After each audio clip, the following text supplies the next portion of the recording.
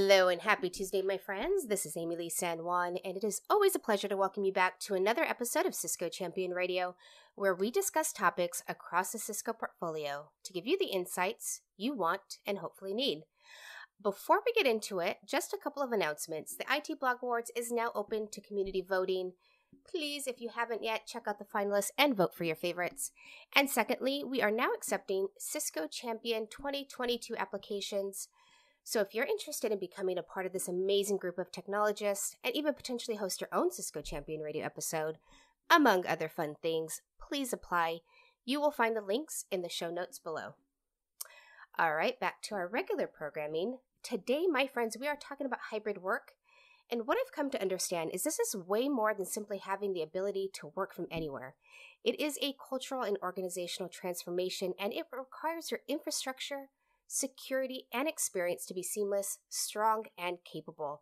So join us for the next half hour or so as our champions and Cisco experts talk about the future of work and solutions such as secure access, full-stack observability, and hybrid cloud. Okay, let's get to know our Cisco experts and champion hosts. Fabio and Andre, we'll start with you. Can you tell us more about who you are and what you do at Cisco? Absolutely. Thank you for having us, Amelie. This is Fabio Gori. I'm Vice President of Customer Solutions Marketing here in the Cisco Engineering Organization. It's nice to have you. Andre? Hi, I'm Andre Laurent. My focus is on making sure everybody can rest well once their head hits the pillow. But in all reality, it's all about interoperability and quality at Cisco, and therefore I lead a framework that's focused on ensuring that we can deliver on those commitments. So that's called Cisco Validated. Very nice. All right, now on to our host, Diera. Who are you? What do you do? Hi, everyone. Thanks for having me. I'm Diera Footman. I'm a network engineer and content creator over at my blog, CCIE by 30. And you can follow me across social media at CCIE by 30. Amazing. Michael, you are up next.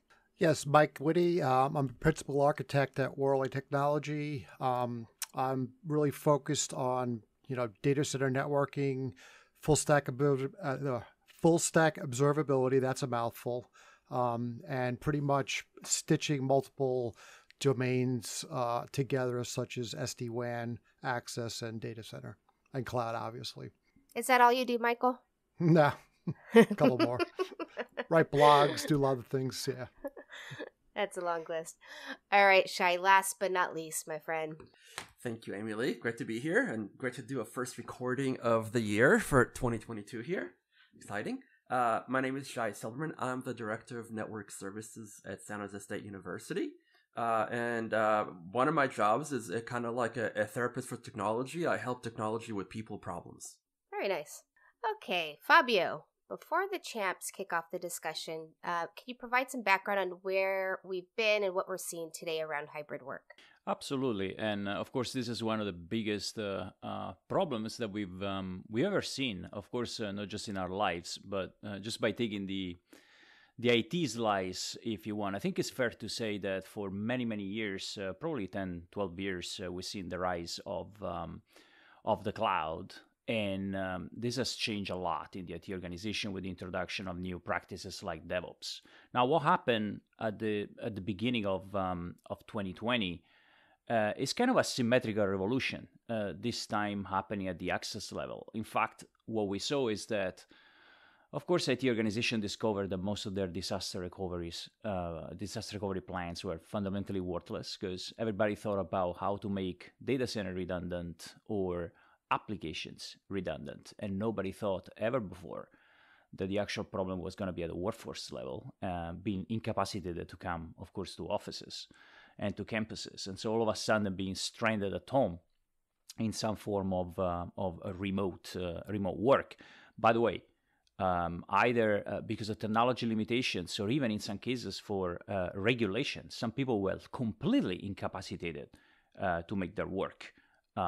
Because of regulation. Think about, of course, the health sector, the financial sector, and other sectors that are, regulated from this standpoint.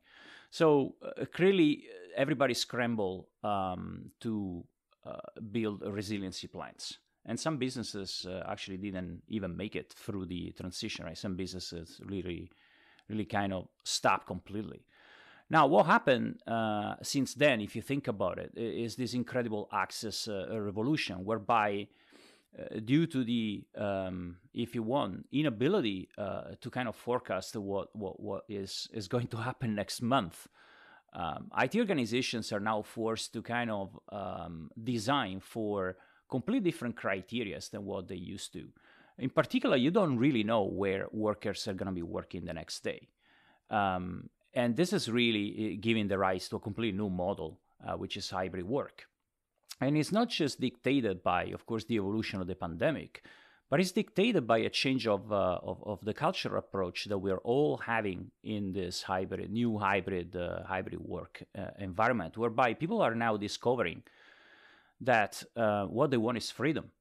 Is freedom to, whenever possible, decide whether they're going to go to the office or stay at home. Sometimes we're still stuck at home without ability to decide. But moving forward, I think we all kind of understand that there will be a chance to do so.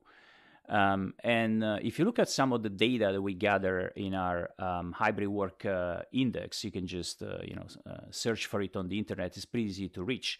64% of people we interviewed are now saying that the ability of deciding where to work is a key criteria to decide whether staying in your current employer or actually changing.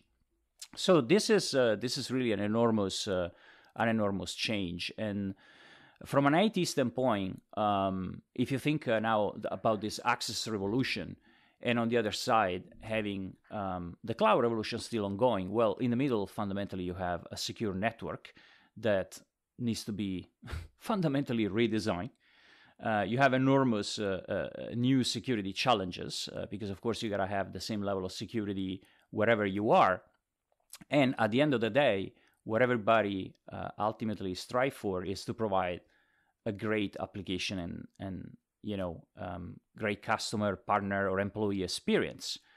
And guaranteeing that in this new incredibly distributed environment is exceptionally challenging.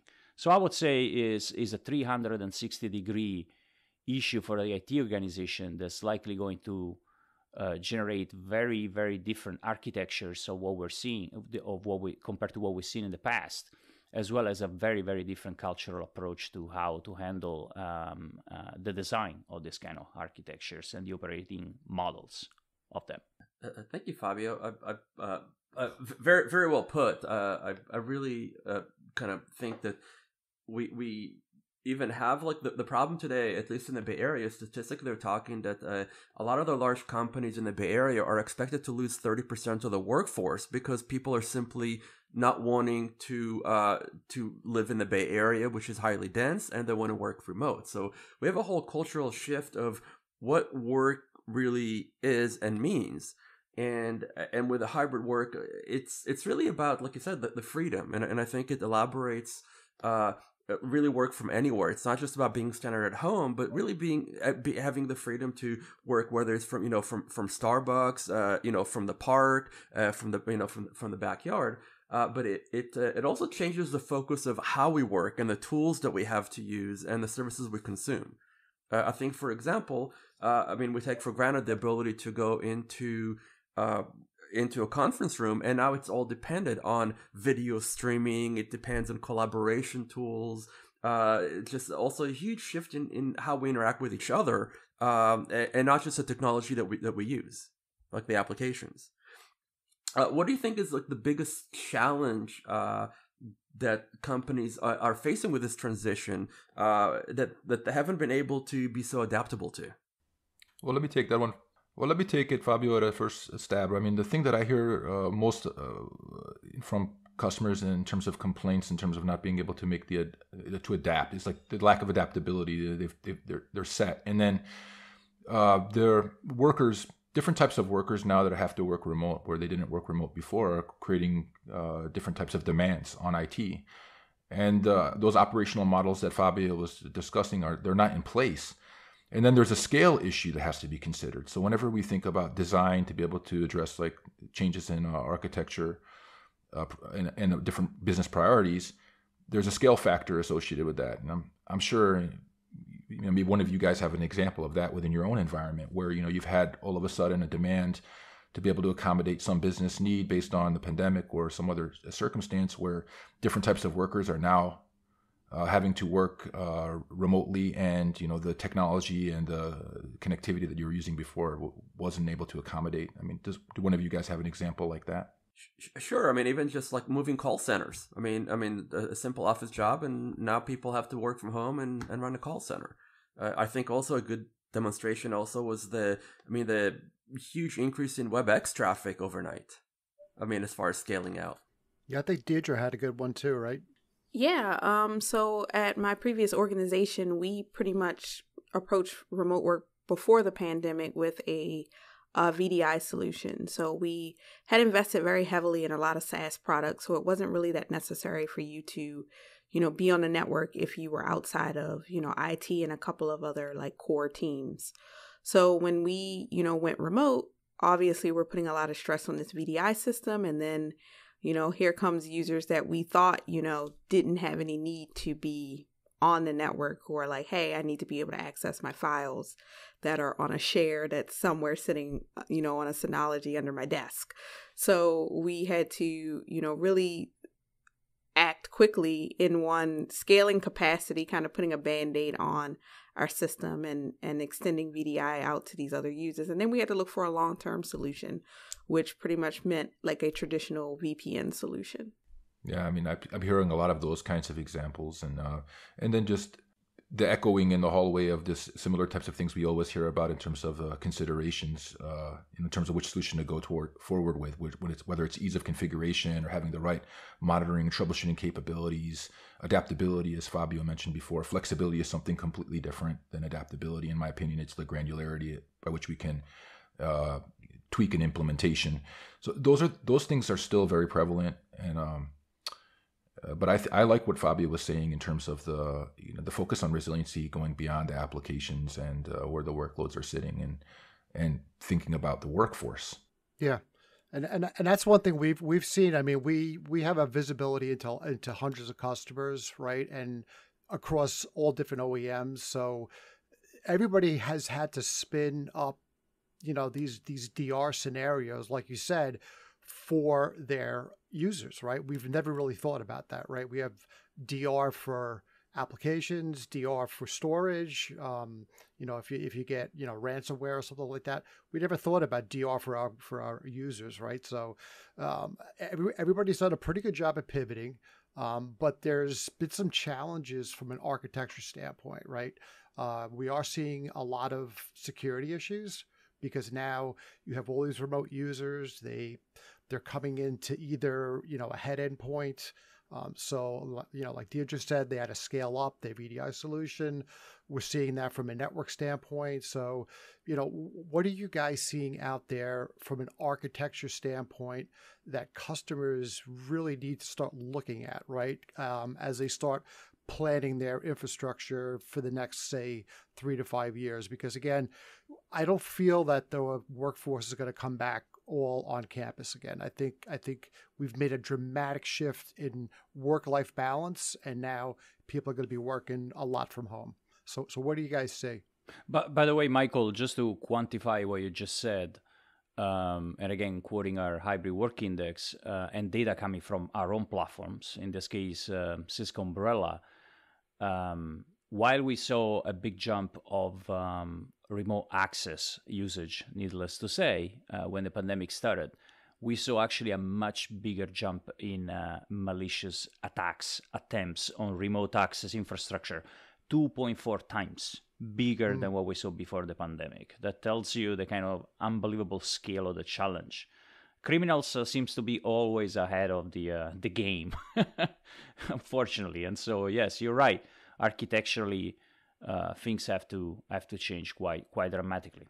And then Fabio, there's also that we're constantly hearing about customers challenged with now having new forms of connectivity, not always controlling all of the pathways and trying to get greater visibility. I think full stack observability is something that I can't get into any conversation with anyone in IT these days without having a discussion around that. What are you hearing, Fabio, on that one? Well, it's pretty straightforward that we're seeing two effects, right? The first one is we know that with cloud native technologies, monolithic apps have been on the way to being highly distributed. Lots of microservices, very often in multiple clouds. You use third-party modules very often. Like many developers don't have a payment or a security service. They just use an external one, right? So this in itself is highly distributed. And then on top of that, just consider that your users can be anywhere. So all of a sudden you have an incredible distribution, not just of your application, but of the users of your application. And so fundamentally you have a huge issue into kind of making sure that when you have a problem, you'll be able to understand where the problem is. It could be anything. It could be like a timer in the execution of one of these runtimes. It could be a network jitter. It could be an external DNS service that you're using that all of a sudden goes down. We've seen some of these issues lately without mentioning names. Yeah. And so it makes I think the need for visibility and over time, more and more full stack observability becomes just a table stake. Because otherwise the problem is the IT will end up into some pretty bad finger pointing, right? That's why I think also the need of correlating informations across various teams, SecOps, NetOps, and application operations becomes incredibly important. You can call it mean time to innocence, depending on the angle that you're looking at, but this becomes really a huge challenge. Yeah, it's really about application experience, right? Because in the past, remote users have kind of looked as almost like second-class citizens, right? And they really never got the attention, right, of having a great user experience, right? And now that your workforce is so distributed, it's super important to give those people the quality and application experience that they actually need to do their jobs, right? So, where's Cisco going, in their portfolio from trying to get this end-to-end visibility? I wanted to add to your question, Michael, here too. Yeah. Is because it's almost like a whole paradigm shift in how we design and architect. And we used to have, let's start designing. I'll use the OSI model, right? From infrastructure, like layer 1, layer 2 to the application. Now we have redefined the OSI from 7-layer to the 10-layer model, where it starts with the people. So we're now looking at the people, and it's almost that we have to now not really differentiate the level of service between our staff, employees, and customers. They all need the same level of service almost. Going back to your question, Michael, just to mention a couple of like Cisco specific examples. The area that we're working on in full stack observability, of course, we have 3 major platforms that are forming our proposition there. The first one is, of course, AppDynamics with the monitoring of the application itself. We have Cisco Intersight that monitors the cloud infrastructure in this hybrid environment, right? And then we think our ultimate differentiator is having ThousandEyes that extends the visibility across the network. And that means networks that you control and networks that you don't control.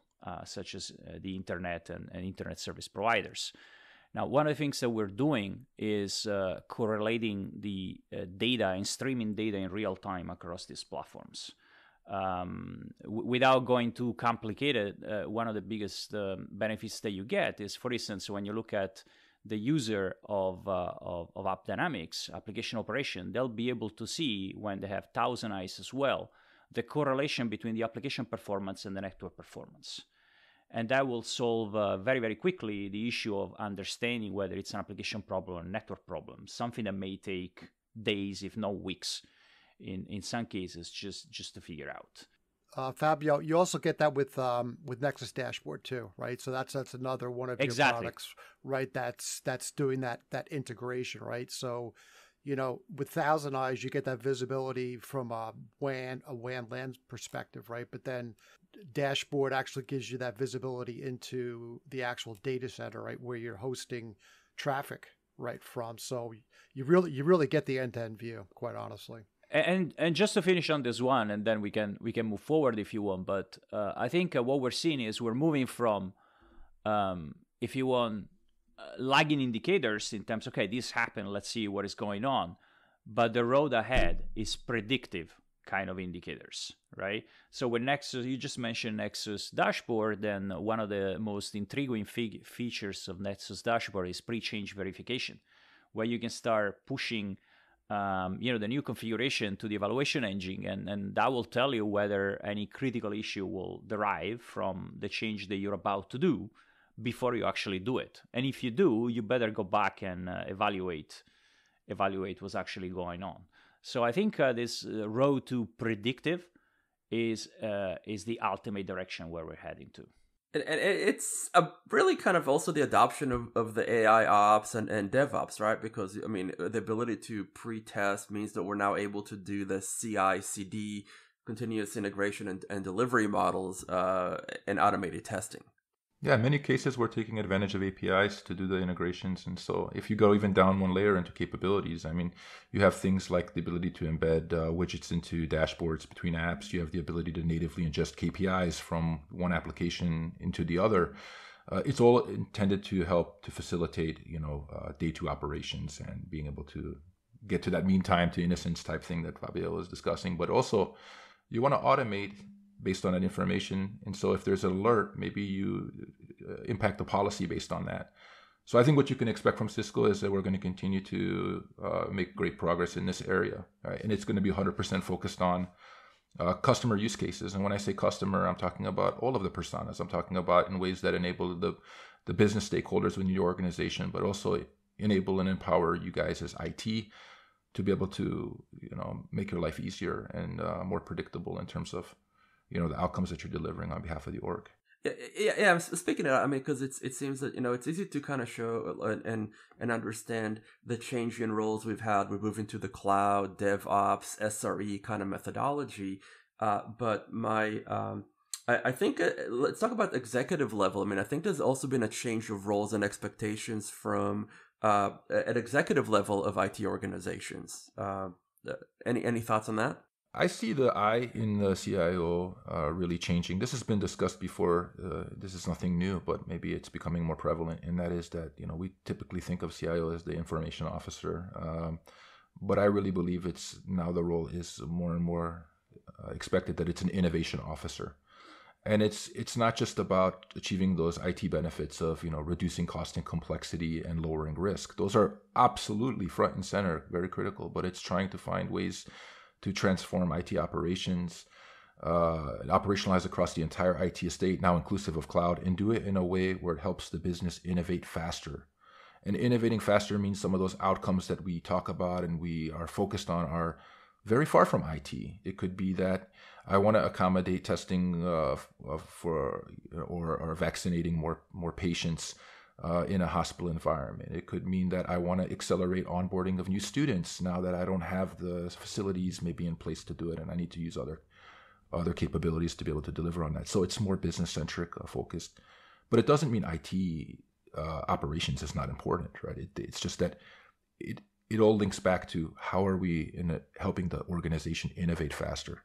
But by the way, this is something that I'd like to hear from the rest of the panel here, but I'm going to be the stat man again. One of the things that we're seeing from our WebEx platform is that since we moved to this new hybrid work model and very often being mostly remote, 47% of people on average in meetings are not speaking.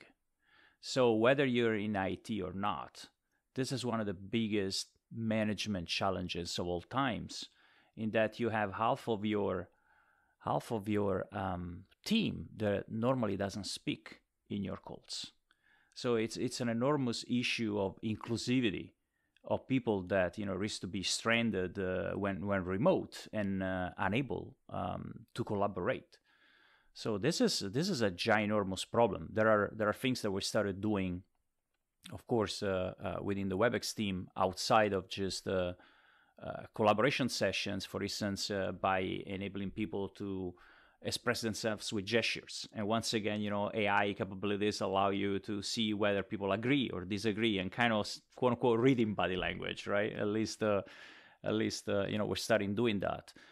But I think from a management standpoint, it is an unbelievable issue, managing people that are teams that are so distributed. So IT needs to take the charge and see if technology can help. Yeah, I think what we are seeing is also that a lot of our customers are struggling with skill sets. Okay, so we have this concept of the Great Resignation, right? So a lot of people are leaving either for more money or potentially because they don't want to go into the office because they are afraid of COVID, or because they found a place that they can work remote, or maybe just change their career completely. But there's definitely more work to do with less people. And then, there's a skill sets, right? So, we're seeing, automation. I've actually full stack observability has really taken off. So, data scientists, all types of things like that, have really come to, the forefront of needing that type of skill set. So, where you guys, for people that are coming up in the ranks, right, and just getting started in IT, or have been in IT for a few years, and they're struggling a little, where do you think that they should really focus their efforts, right, so they can support their IT organizations? I'd say the number one thing is first in a mindset. And what I mean by that is go back to the CIO priority and the new CIO role. Chief Innovation Officer. How are you helping your CIO to innovate on behalf of the business? It's a mindset thing. And that means that more than ever, the importance needs to be placed on, balancing the skill with things like architecture, learning about architecture and the fundamentals of architecture. And what does it mean when we say people, process, technology, and how do those things have an impact on driving the business priorities and introducing new capabilities into the business? And then design is another one. And look, my Twitter handle is, ask ACCDE. I'm big into design and I love design, and I think everything comes back to design. So, but we have new design considerations that we didn't have before, and there are new capabilities that are helping to enable new things. And so design is very important. Fabio, did you have any other ones that you're seeing? So to kind of spin off that design part, what I've seen a lot of is the need to quickly spin up resources and access to the network, like on the fly. I'm talking, hey, we get a call in the morning, the ED's overloaded, we need to spin up tents for additional testing or COVID patients. What solutions or improvements is Cisco providing to help engineers kind of be agile on the fly with spinning these solutions up while also being secure? I'd say there are two things in that area, because this comes back to connectivity and secure connectivity. And in that case, it's maybe more than one person that's connecting remote. It's because that's treated as a temporary facility, from what I'm understanding when you say tent or it's trailer or these kinds of things. And so most of the time, and there's discussions I see sometimes on LinkedIn and Twitter and other places around like automation. Is it a skill that you learn, or should it be embedded in the offering? And what I'm seeing with Cisco, in terms of what we have available in terms of our go-to-market, as well as what we're working on, is creating greater automation capabilities in the solution itself. So when you think about it, like zero-touch provisioning of facilities, onboarding of new devices, and doing it in a secure way, and that comes back to the integrations that we have. So whether it's vManage and SD-WAN, or whether it's a Meraki type deployment, we hear things like zero-touch provisioning to me comes to mind when you mention that. ZTP, and then the other thing that I'm seeing is that APIs like go to DevNet, dig in, right? There are people that are getting very skilled in leveraging different types of third-party tools that are 100% centered around simplifying the automation of different types of tasks. And so, we take we're committed to APIs. That's part of an interoperability, our journey in terms of providing greater interoperability. Yeah, and I can make a couple of examples there. For instance, if you look at our trusted access architecture, if you look at what we've done with the introduction and the new release of ICE, the Cisco Identity Service Engine, now you can literally program the onboarding of enormous amount of objects and devices and the likes. For instance, to build entire new sites. We had this issue expanding, for instance, health facilities, hospitals, and the likes.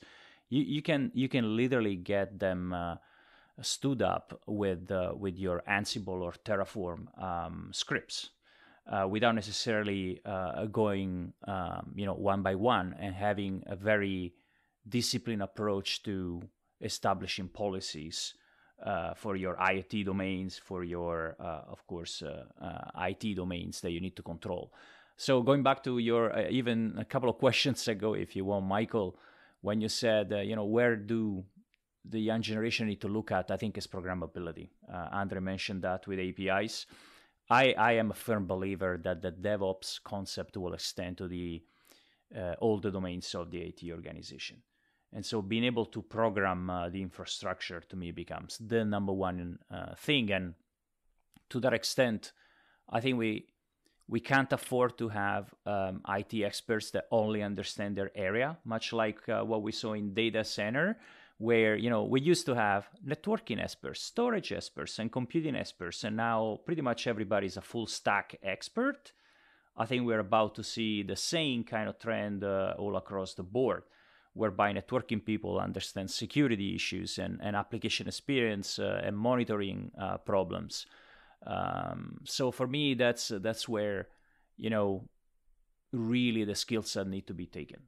More and more automation, programmability, and cross-domain knowledge. Part of that too, though, is you have to the company has to also offer that as well to the employees too, right? So a lot of times an employee may want to expand their horizons and learn VMware or learn about SASE and things like that, but they're kind of put in a silo and they say, nope, all you're going to do is Nexus stuff. So I think not only do engineers have to be a little more flexible, right? I think companies also have to do that too as well, and allow their their employees to do stuff like that. Also to that point, like I've just seen companies who've been slow to innovate, slow to kind of adopt things like the cloud and also like automation. They're just trying to hold off as much as they can. And I think we're getting to a point where it's like you're going to make things very painful for your staff if you're not kind of looking forward and adopting these new skill sets and training your staff. Sometimes a way that you can overcome some of those challenges is we oftentimes, this is kind of a cultural thing, but it depends on the organization, but we oftentimes ask for permission before we roll our sleeves up. And sometimes what we can get is a little bit of room. Like, it doesn't have to be perfect, right? We can get a little bit of room to start doing some level of innovation and incubation, like as a pilot. Start labeling something as a pilot. And, I'm going to deliver a recommendation or maybe a few different recommendations based on this pilot, or we're going to learn something. And it's not asking for a lot of investment to get started. It's asking for a minimal amount of investment to get started. And then you're going to produce some kind of result, and then you're going to tie it back to the business. So if we take that architecture approach and we start thinking through different design considerations, and we start leveraging programmability as part of our pilot, and we start leveraging those skills, and we join communities where we can learn, so we're not waiting for somebody to fund our learning. And we just take that as we're on a journey to learn for the rest of our lives. I think we can address some of this, and it's again a journey. It won't be perfect, but it is a journey, right? Because if you think about it, now all the home networks became almost by default part of the corporate networks. And I'm actually curious if you have any statistics, for example, on the growth rate of traffic volume versus from large sites to small sites. We actually do. Here's your stat man again. We just published the new release of the Hybrid Work Index, and it is pretty staggering when you look at this data, because of course we had and we look at the traffic generated out of the entire Meraki platform in this case, And of course, you see, I mean, we're in audio here, but so try to follow my imagination. But from the baseline of 2019, when the pandemic, of course, started, we saw a pretty deep drop in terms of the traffic generated pretty much across the board. But since the pretty much the that negative peak, we've seen the traffic growing up relentlessly, and you'll be amazed to hear that small sites are growing almost 3 times faster than medium and large sites in terms of traffic. Now, don't misunderstand me. Large sites are still growing, and they are now around 10% higher in terms of the volume of traffic generated since the beginning of the pandemic. But small and medium sites are 30% bigger than that. So they're growing at unbelievable pace, signaling a couple of things. First, there's the emergence of video as just a dominant component of this traffic. And clearly that's understandable. But it's also clearly signaling a preference of employees to actually work from smaller sites than very, very large sites. So it's early to call. But we may be, again, going back to my initial point that we are seeing an access revolution. We may be seeing the beginning of something that is very long-ranging in terms of reassessing what is the real estate footprint of companies, right? Should you go closer to where your employees live, right? Of course, you're never going to be like super pervasive, but this is something that it's pretty incredible to think. And think about IT organizations that literally have no way to plan, and they need to be adaptable for any kind of outcome. That's why, I think the access is almost as exciting as the cloud recently, believe it or not, because there is an unbelievable challenge that needs to be solved moving forward. Yeah, but I mean, talking about access and secure access, I mean, how do we extend I'm going to call it the big corporate security that we've been used to into the smaller and home sites? No, that's a question. Then I would say, Shai, it's through the integrations, and it's through cloud native, right? So, and those are the things that we're seeing. I mean, and we have to consider scale, obviously, and you have to configure the distributed environments that we're dealing with today. And everything comes back to visibility, because if we don't baseline first in terms of understanding where we're at and the traffic patterns and how users are accessing, where they're accessing from, if we can't turn on the lights like we've never turned on the lights before, we're blind. So, and that's where the observability comes from. Yes, I strongly believe like that's so important to making design decisions, and then enabling to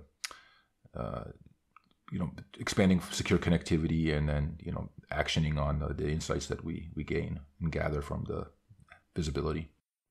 For me, and I'm curious to hear what DR and Michael think about it, but for me, it's at this point is imperative to have a clear strategy to deploy a very secure software-defined WAN, right? That takes advantage of the cloud, takes advantage of software capabilities distributed across the entire network infrastructure. But it's a grand redesign of the secure network of the of every company. And you're right, the home is the new branch. That's another big challenge. So we are at the intersection of a number of trends where you need to guarantee application performance, but you also need to guarantee the security of people in a domain that normally wasn't part of the IT organization, right? Beyond, some antivirus on your computer. And that's a big challenge. So I'm curious to hear what you guys think about this new secure software-defined WAN. What are you seeing out there? I think for me, I've been seeing a lot of focus on the endpoint itself. So making sure that the user's, laptop is up to specs, and a lot of push towards implementing posturing through ICE, making sure that, you have all your patches, you have all your updates before you even connect to the network. And that's where I've seen a lot of hyper focus on from the security teams I've been working with. Michael, I'm curious to hear your point of view. Yeah, I mean, I would completely agree with that. We're also seeing, I would say almost every one of our customers are looking at the hybrid cloud model, right? And landing some kind of a SASE solution in a colo, right? That's gotten super popular, right? Because most of these colos are located within a couple of milliseconds from all of the public cloud providers, right? So you have this SASE model where that user just lands in a colo.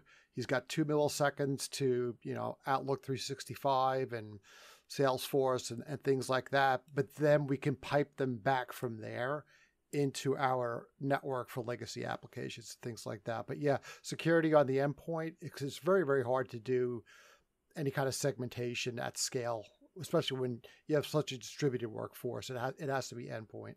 Completely agree with that. I have kind of an interesting question. It's like, it seems that when we started like the whole transition with COVID, a lot of businesses really moved to their business resumption and DR plan. And that's how we've been operating for the last 2 years. What are the now implications, I think, for a lot of companies in the hybrid workforce with regards to disaster recovery and business resumption? I think nowadays, we just came off of SASE, right? So, when I'm thinking of like services and inspection engines, ideally most of those now are delivered by, from these nearby POPs. And then you have like what Michael was talking about, the convergence of SD-WAN, security, zero trust, middle mile optimization, all happening as part of like consolidated services. I think because the solution offering and what is being delivered as part of that solution in terms of capabilities is changing, that overall strategy in terms of DR is also going to change. So it's a hard question to answer. It's like one of those kind of, it depends on where the customer is in their journey. We will always have to think about business continuity, right? And we will have to think about these new considerations around like workforce now that we weren't thinking about before. We thought we were okay just because the apps were, that we had a backup strategy for being able to provide the applications, but from where? And that's it. It's different now. Yeah, but having a good DR/BR plan, it's kind of like having a very soft pillow, as we kind of say. Yeah, it goes back to that pillow. I want to be able to put my head on the pillow and rest well. It's like all of us in IT are always thinking about how we sleep well, right? It's like the last thing I want is to be called in the middle of the night saying, "Oh my gosh, we were attacked. There's an outage." And in some cases, if it's healthcare, it could be patients' lives are at stake. So it's scary. I got a good question too. It is, so what do you guys think has happened positively, right, from all of this, right? Because, I see a couple things, right? I see a lot of people with a better home life work balance, quite honestly. If your kids are home sick and you're working from home, then you don't have to take a day off from work, right? You can deal with that. We're also seeing a lot of companies offering a lot more flexible hours, right? Where they say, we know that you have to help your kids during, school hours, and you kind of do your job, after dinner and things like that. And also, I think this is really important, is that by offering more remote work, you're getting a bigger pool set of talent. Right? Because if you're forcing people to go into an office, right, you're only going to draw from that metro area, right? People are only going to drive so far, right? You offer remote, right? Then your talent pool grows exponentially, right? So you have way more people that you could choose from, that you can get, hire and, much better talent. Hey, Michael, this is such a good question. You really made me think intensively, and I think the best thing we're still very close, right, to this enormous change that just happened. So it's early to call, but I think the realization that it's about empowering people is the biggest one. It's almost like we're putting people back into the center. It's easy to say people, process, and tools, and look at disaster recovery. And just to quote what you were saying a second ago, we only kind of build disaster recovery plans for tools. Interestingly enough, right? Pretty much. But the realization that people really will lead where we go next, and there's going to be a new war for talent, which has already started. I think that's the biggest thing. Now, from an IT standpoint, I think this is the ultimate test for IT and for IT organizations, because IT now are even more vital to build and run entire businesses. I think most boards have realized that without IT contribution and IT stepping up, you're not going to make it, because you need true business resiliency, and moving forward, you need true adaptability, because you just don't know what you don't know. There's a realization there are many more unknown variables ahead for businesses than what probably there's ever been. And so I think those are the two. And so if you're in IT, it's a great time to be in IT and really stepping up to the challenge. Yeah, I think companies have started to trust their employees, because that was really the big drawback of remote work, that the guy's going to be out playing tennis and stuff like that during the day. But I think that after 2+ years, of being away from the office, and it's business as usual, if not getting even more out of people, quite honestly. I think as a world economy, we've come together and said, hey, everybody's working remote and it's business as usual. So, maybe we should really look at this remote work thing as a good thing, quite honestly, for our employees and for the business. Also, budgets. In some cases, budgets are expanding. They're changing, right? Yeah, like if real estate is not as critical and certain buildings are being shut down, and then funds are becoming available to actually invest in infrastructure, where as long as the business case can be made. And so we're seeing a lot more customers wanting to modernize, and they're wanting to modernize infrastructure because they want to secure and they want the visibility. And then based on that, then it gets into things like, okay, I have the visibility, now I can gather insight, and then I have insight and I can take action, and I'm going to integrate no matter what. And there's this whole like no matter what, which leads to programmability. So I'd love it if the vendor I'm working with can provide me this integration capabilities. However, I have some customized needs perhaps. So if they can't, at least show me how I can do it myself using APIs. I want to no matter what. And maybe I can wait, maybe I can't. So, but modernization is definitely happening right now, and those budgets are being approved where they weren't always being approved before. There's no choice. I mean, you have to continue the business and you have to invest into it. Yeah, to that point, I think one of the biggest positive things I've seen is, to Fabio's point, and just engineers now being empowered. Whereas you're no longer having to, it's not as many hurdles to justify new technologies or just doing updates. A lot of times I've seen it where it was just written off. If it ain't broke, don't fix it. We don't have to have the new shiny toy. Whereas now, leadership and boards are more open-minded and more willing to, hear out the engineer perspective and encourage that innovation. So it's really fun to be an engineer right now. It's a change in thinking, right? Innovate. Right, it's so good to see decisions that were being taken months or years now being taken in days or weeks. I mean, it's fun to work in an environment that's faster than before, where you can be more empowered. All right. Well, I think that's a perfect place to close on a positive note. This has been a great episode of Cisco Champion Radio. If you want to learn more about hybrid work and the solutions we discussed today, check out the links in the description below. And remember, you can subscribe to Cisco Champion Radio on your favorite streaming platform and receive alerts on our latest releases. So wherever you're listening to us, make sure to click on that subscribe or follow button now. Thank you for listening in. Hope you check back in with us next week.